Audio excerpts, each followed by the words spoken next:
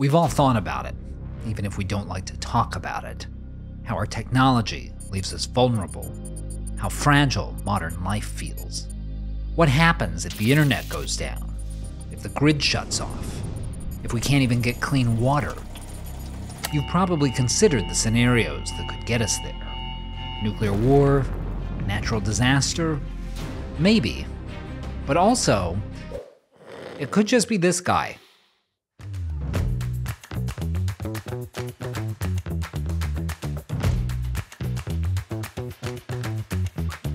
In the 21st century, normal, everyday life requires a lot of things to go right. Power plants have to get electricity into your home. Treatment facilities have to keep your water safe. The technology in your local hospitals has to work. Now, most of the time, those systems are so reliable that we barely give them any thought. But if even one of them goes down, life can get pretty complicated pretty quickly. And let's be honest, pretty dangerous. That's why the federal government refers to these kinds of physical or cyber assets as critical infrastructure. Because without them, modern life becomes almost impossible. Which is also why some of America's adversaries have them in the crosshairs. In just one 2-year window, China managed to hack into at least 13 American pipelines. Breaches that, had they gone undetected, could have left the country shivering. In 2018, Russian hackers were able to get into the control systems of American electrical supplies, giving them the potential to cause blackouts. Iran attempted a cyberattack on the Boston Children's Hospital. North Korea even hacked healthcare systems and left some American patients unable to get their chemotherapy. Although those same hackers also stole over $1 billion in crypto, so don't worry, they got their comeuppance. Now, there's an obvious question here. America is a wealthy and powerful country, so why are we so vulnerable on this front? Well, for one thing, there's a lot of critical infrastructure to defend, and the responsibility for it is spread across both the public and private sectors. The U.S. has over 6,400 power plants, for instance, and around 54,000 drinking water systems, which is great insofar as it makes it a lot harder to take the whole country down, but problematic because of how many targets there are to defend.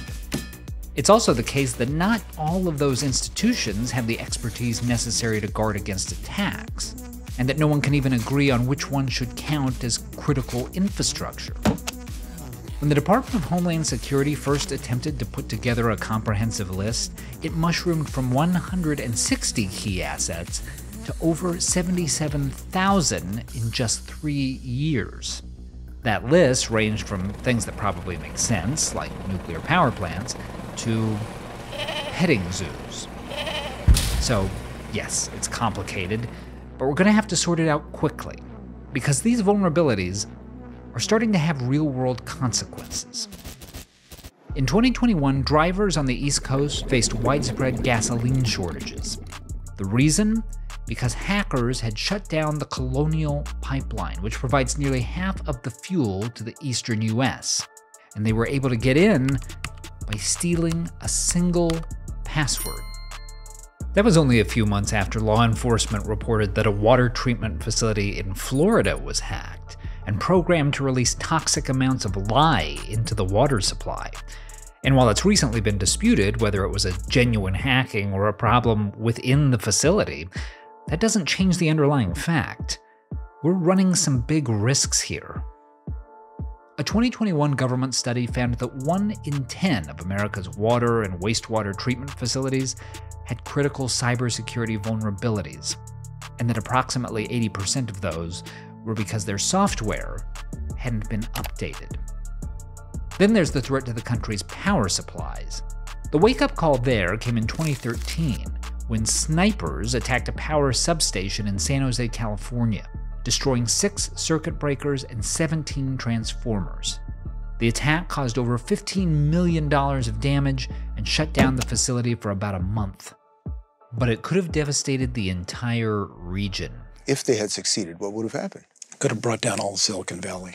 In just the last few months of 2022, there were similar attacks in North Carolina, Oregon, and Washington. Shortly before, the Associated Press obtained a Homeland Security report indicating that domestic extremists were intentionally targeting the grid in an attempt to destabilize the country. Now, there is good news on this front, which is that America's energy supplies are so decentralized that it's hard to generate nationwide chaos. The country has over 55,000 substations. There's bad news, however, too, which is that government analysis found that taking out just 9 of them could cause the whole country to lose power. And we are not telling you where they are. It's also probably worth noting that these vulnerabilities to our critical infrastructure don't just create opportunities for enemy nations, international terrorists, and domestic extremists. They also create opportunities for morons. One of those grid attacks in Washington state, it was committed by a couple of burglars who wanted to steal money from a cash register and got the idea from watching TV. In 2019, someone shut down a water treatment facility in Kansas and disabled its filters. The perpetrator, an employee who managed the facility remotely via his cell phone, and committed maybe the worst drunk dial of all time. So yes, we're running serious risks, and while we don't need to go full doomsday prepper, all of us ought to think through how we take care of ourselves and our families in the case of an emergency. Whether that's having a generator or some extra food and water or some spare cash. The same kinds of precautions you'd take for a hurricane or an earthquake. We need to take the initiative to prepare for dangerous scenarios. We need to pressure our political leaders to secure our critical infrastructure. And for the love of God, guys, we need to change the password to the Colonial Pipeline every now and then.